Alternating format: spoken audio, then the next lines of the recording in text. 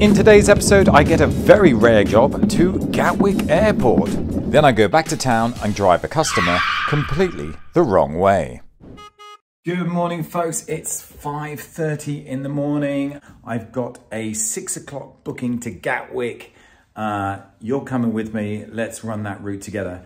And then after that, let's get back into town and do some more jobbing and find out how work is in London at this time of year. Let's grab some food first and off we go. As you can see, we're still in the depths of winter. It's a cold morning. And this is a private job. It's someone who asked for my number quite a while ago. And ever since then, they phone me up every now and then and ask me to take them to airports. This time it's Gatwick. The pickup is Acton High Street.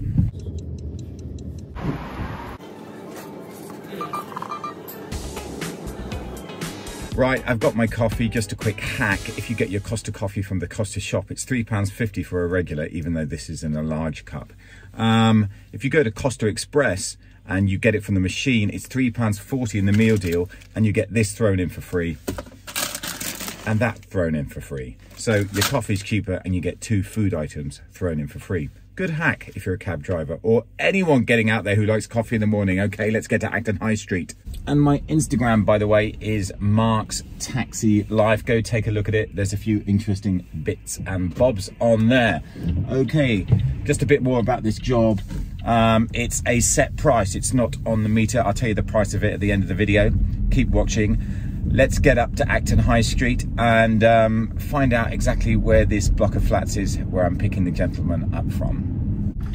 As you can imagine, there wasn't a lot of traffic around at that time of the morning, but I located the block of flats, and before long I was waiting outside for the customer. Before I start this journey, I'm going to flip the drive mode over, which is this button here, to save battery, because I'm going to drive down on petrol through the range extender. As you can see, my overall availability here is 127 miles, that little number down on the right. 47 of those miles are in the battery, that's my charge, and the rest, 80, will come from the range extender, the fuel extender. So yeah, going to save those electric miles, that battery, for when I'm poodling about in town when I get back into that central London. And then we were off. So I departed by taking a left onto Acton High Street. Then it was a left onto Gunnersbury Lane. You just keep going forward until you hit the lights, and then you're going to take a left onto Gunnersbury Avenue, heading south down to the Chiswick roundabout. Leave by the Great West Road. Stay in the left lane, and then you're up on the slip onto the M4.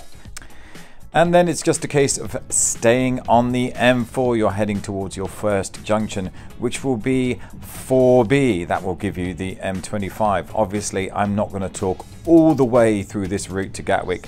I'm just going to point out the junctions and the entry into the airport itself.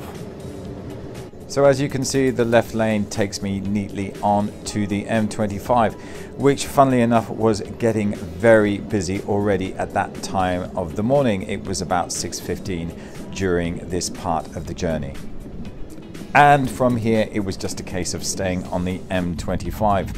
As you can see, the traffic was building all the time. However, it was a fairly good run. The next significant junction is Junction 8. I need to get in the left lane. Make sure you don't miss that Gatwick lane turn off. Bear round to the right and then slowly feed yourself into the M23. Straight down on the M23. Keep an eye on those signs. Bear left into the Gatwick slip. I just made my way up to the lights here, so you comply with this roundabout. And then I jumped onto the M23 spur, which leads you right into the airport. This is the first slip off the roundabout, going straight into the south terminal. Then I can just bear round to the right. That's the second lane. You can either go in the first lane as well and set down on the left. Right, dropped off South Terminal Gatwick. Took exactly 55 minutes, didn't encounter any problems on the way. Now it's a case of getting back into town. I've arrived here at 7 o'clock in the morning. Rush hour is well and truly underway. So I'm looking at another hour and a half probably to get myself back. Good way to start your day. Top load your day with the biggest job. Lucky to get a Gatwick. And let's see what I pick up after that in town. The journey back into town was longer than I had expected, partly because I stopped off for coffee at Heston Services. Anyway, from there I headed to Hammersmith, and before long I was in the left-hand bus lane making my way round to the rank. Okay, I've made it back to Hammersmith. I'm going to try and get on to the rank here, if anyone lets me out, and they have done. And the time is 9:16, so since I picked that job up at 6 o'clock in the morning, 3 hours and 16 minutes have passed by. And the good news is the rank is looking empty. Now the thing I've got to remember to do, go back into drive mode, switch over from save, conserve battery charge, and then press smart, because that's going to be the most fuel efficient way and electric efficient way to get me around urban London and start jobbing. The thing with this rank is people seem to appear from you from behind. There's a gentleman. Hi there. Can we go to Royal Lancaster Hotel? Royal Lancaster Hotel, Hotel Lancaster Gate. I think so, yeah. Yeah, no problem. Okay. So I pulled left off the rank and jumped onto Hammersmith Road. The traffic wasn't too bad. It was a Monday morning. Lots of people work from home on a Monday and a Friday. That's why sometimes the mornings aren't too bad for traffic. And then I was heading towards Addison Bridge on the left, Olympia with a new development in progress. So getting onto Kensington High Street. From Kensington High Street, I took a left onto Melbury Road. So forward, bear left, Melbury Road, Jimmy Page's Tower House on the right, right onto Abbotsbury Road, and then I took a right into Holland Park. That bears me round to the left until I hit Holland Park Avenue, and then I took a right. So forward Holland Park Avenue until I enter Notting Hill Gate. From there, it's a case of just going straight on. So forward Notting Hill Gate, forward onto the Bayswater Road until I hit the lights at Queensway. No left turn here, just keep going straight. So forward onto the Bayswater Road, Lancaster Gate is on my left. Finally, I hit the lights at Lancaster Gate, and then it's a left turn onto Lancaster Terrace. Plenty of traffic around here. And then wait at the lights at Lancaster Terrace, do a right to Westbourne Street and set down. Thank you, sir. Okay, job number 2 complete. That was Hammersmith to the Royal Lancaster Hotel. From there, I made my way through Connaught Village and then down Great Cumberland Place. Okay, just got a little ping off the Free Now app, and I'm not quite sure where it's going, but it's just down here on the left off Park Lane. Here we are, South Street, and we're off to... Hi! Hi! Hi there. Okay, so we're going to Princess Gardens, Ennismore Gardens way, yeah. Okay. Okay, so this is where it all went wrong. I did a U-turn and went straight back down South Street thinking I could get out to Park Lane at the other end. I couldn't, and the customer told me so. U-turn of shame. Went back the other direction to South Street, right into South Audley Street. And then I was off towards Stanhope Gate to get me out. Yep, this was a big mistake, but I rectified it straight away. Get in the bus lane on Park Lane. Comply Hyde Park Corner. This journey felt like a very long journey. Then bear left into Knightsbridge. At the junction, bear right into Kensington Road, left Ennismore Gardens, right Princess Gardens. Well, I made a pig's ear of that. I screwed that totally up. And then I went straight over the South Audley Street junction into South Street again, thinking I could get out the other side. Of course I can. Then I had to do a U-turn and come back. So yeah, total screw up. Sorry about that. The best thing to do is when you make a mistake driving a cab is to admit it straight away and correct it. Don't pretend you haven't made it. Anyway, that's why you've got to keep concentrating in this job all the time. That is a perfect example of a cabbie, me getting it wrong. But if you do get it wrong, fess up straight away. Anyway, let's get my head back into gear and get that brain working. I didn't do the knowledge for nothing. Yeah, there's just lots of taxi lights on at the moment, which is really indicating to me a very quiet Monday morning is ahead of me. However, you keep going because it only takes one job to change your day. Okay, I've just landed a job off Taxi app, which is always a great job to get because I love that app, run by taxi drivers, for taxi drivers. Hi there. Oh, just the Harrods, okay. No problem. Oh, yeah. Oh, okay. Oh, yes, yeah. Yeah, no problem. No problem. I started this job by doing a quick U-turn in the courtyard, left on to Palace Gate. Forward Gloucester Road, left to Queensgate Terrace, right on to Queensgate, and just keep going until you hit the main set of lights at the bottom. They were green. I went left onto the Cromwell Road. From the Cromwell Road, keep going forward onto the Brompton Road. This is a familiar route for many cab drivers. Harrods is on the right, do a right into Hands Road. This lady wanted me to drop her off at the back, and so I did. Okay, so that is the fourth ride done. Thorney Court, Palace Gate to the back of Harrods outside Harry's Dolce Vita. Well done, Taxi app. And the good thing about using Taxi app, run for taxi drivers by taxi drivers, is that there's zero commission. So from Harry's Dolce Vita, I've just come onto the rank on Basil Street. There's no other cabs here. You never know, you might get someone coming out with a bit of early morning Monday shopping. Let's wait and see. If not, I'll just pull off and go somewhere else. Okay, someone is looking at me. They haven't come out of Harrods, but they look like they want a cab. Hi there. Bond Street. Yeah, New Bond Street. Oh, yeah, no worries. Okay, jump in. From here, I did a right turn onto Basil Street, and I went forward into Hands Crescent, jumped a right onto Sloane Street, left into Cadogan Place, forward West Howking Street, comply Belgrave Square, leave by Grosvenor Crescent. Bit of traffic on the Grosvenor Crescent here, past the brand new Peninsula Hotel on the right. I do get a few jobs out of there. Comply Hyde Park Corner, leave by Piccadilly, which is just coming up after I get through the lights. So we're going straight down on the newly resurfaced Piccadilly. Have you noticed how wonderful the road is there now? It's so smooth. And then there's about another 3 sets of lights before you finally get a left turn onto Albemarle Street. So you do that left onto Albemarle Street, head past Brown's Hotel on the left until you come to the end and you do a right onto Grafton Street. Job number 5, Harrods rank from Basil Street to Louis Vuitton New Bond Street. For this job, there's no point in going around Berkeley Square. You just head up Albemarle Street and drop on the intersection between New Bond Street and then Old Bond Street. Makes it a lot easier. Okay, let's head off from here. 5 jobs done.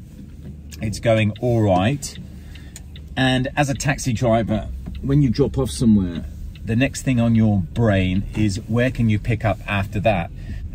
So as soon as you know where you're driving to and you're in the process of completing a job, you're already thinking about where can I pick up my next job after I drop off.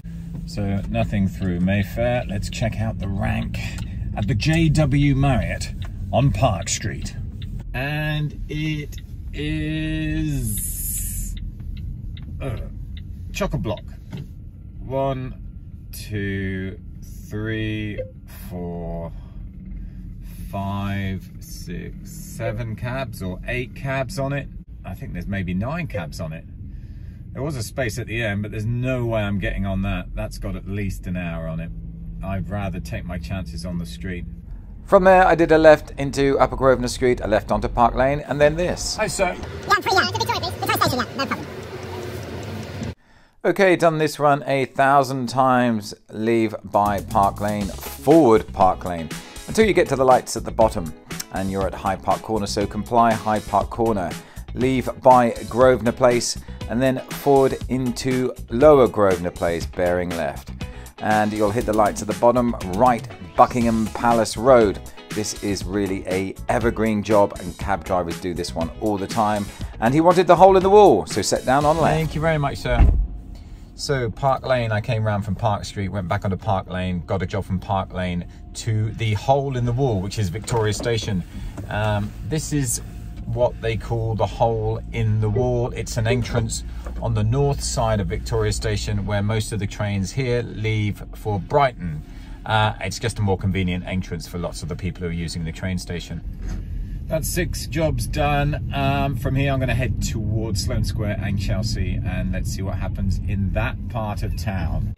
And there wasn't a lot happening around that part of London. I made my way north to Beauchamp Place, did a left onto the Cromwell Road. Right, Harrington Gardens. There's a rank at the back of the Gloucester Hotel, the Gloucester Millennium. Time for a comfort break. And cab drivers, if you want to know what the best bathrooms are around here, don't try the Gloucester Millennium, go into the other house.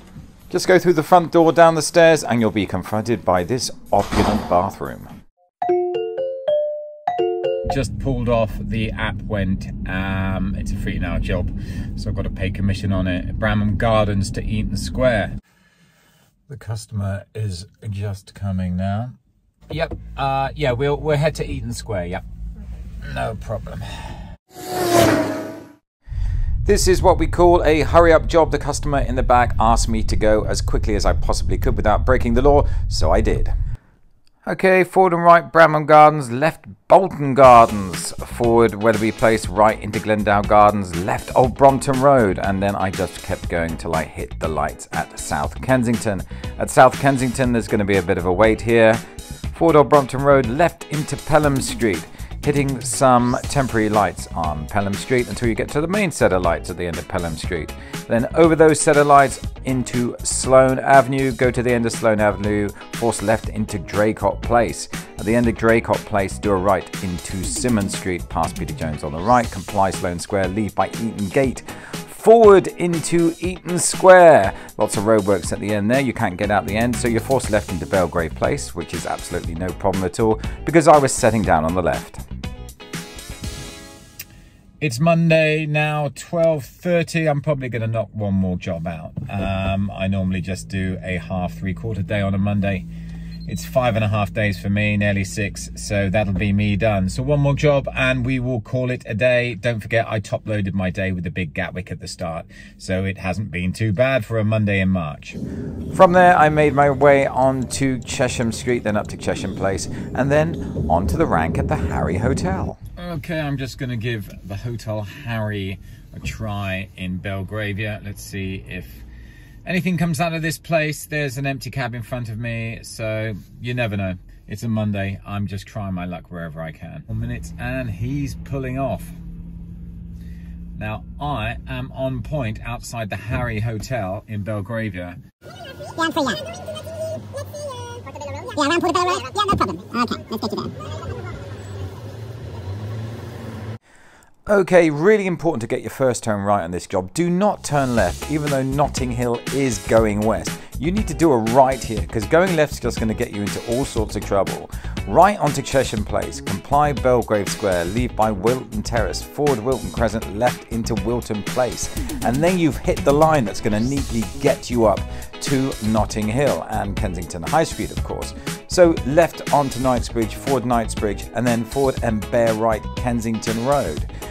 Go past the barracks on the right, and then you've got Hyde Park on your right. You'll hit the main set of lights for the carriage drive on your right, but you can't turn right there. You've just got to keep going.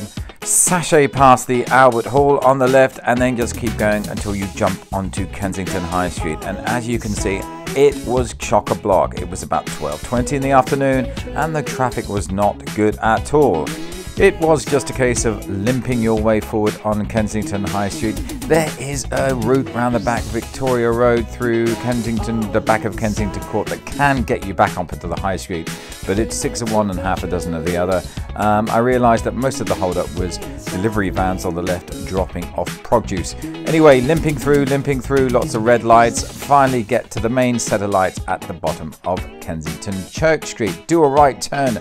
Go north all the way up Kensington Church Street, bear left, bear right, still going north, past the famous Churchill Arms on the left. Wonderful display of flowers on the outside of that pub in the summer. So left Notting Hill Gate, right Pembridge Road, comply roundabout, leave by Pembridge Road, forward and set down on left for Portobello Road. Right, that's your lot today. 8 jobs done today. The big job being the Gatwick in the morning. That was priced at £125, £5 being the drop-off fee. And of course, the whole job from start to finish took nearly 3.5 hours, and there would have been quite a bit of fuel involved in that job as well. The other seven jobs were 3 app jobs and 3 rank jobs and 1 street job. The rank jobs were Harry Hotel, the one I've just done, going to Portobello Road, Hammersmith rank, and then the Hands Road rank at the back of Harrods. Thanks for watching. Leave any comments down below. Don't forget to subscribe. Until next time, see you back here.